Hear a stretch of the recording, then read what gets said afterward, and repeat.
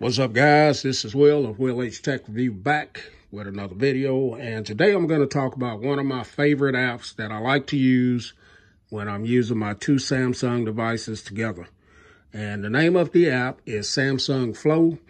What Samsung Flow is, it allows you to connect your two devices, your two Samsung devices or your PC to your device, and it allows you to send pictures, videos, mirror your screen.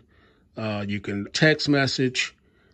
And I think with some phones, you may be able to answer calls and things of that nature as well. I'm using the Samsung Galaxy Note 9, which this will be being replaced here soon, guys. I haven't bought a phone in a while, but this one will be leaving. I really enjoy the app, mainly when I'm in a place where there's no Wi-Fi. Then I connect to Samsung Flow. You can pick Flow up in the App Store. This has been out a long time, and I just decided to make this video to let you guys know what I like to use. So let's give you a little information about the Samsung Flow. Right here it says Samsung Flow is a software product that enables seamless, secure, connected experience across your devices.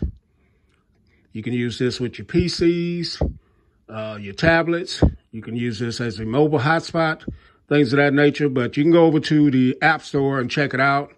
And so let me tell you what I like to do here. So I like to use the screen mirroring mode when I'm not in a Wi-Fi area. And I just love doing this to watch my videos and things. So I think I'm already connected here through the app. So in order to mirror your screen, you have to go over here in this corner. And right here, this is called Smart View.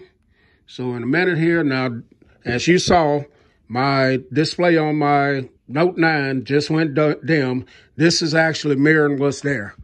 So what I'm going to do now is I'm going to turn the brightness back up on my phone through this app. As you can see, I'm controlling that there. And I'm going to go ahead and go home. So now I'm mirroring my display to my Tab S6, which is cool. Very, very little latency, as you can see. But any app that you can use in landscape instead of portrait is great.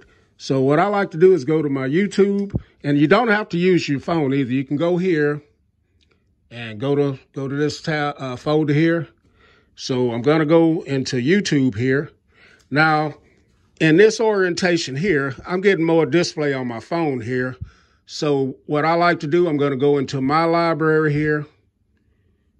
I'm just this for demonstration purposes, so I don't get copyright.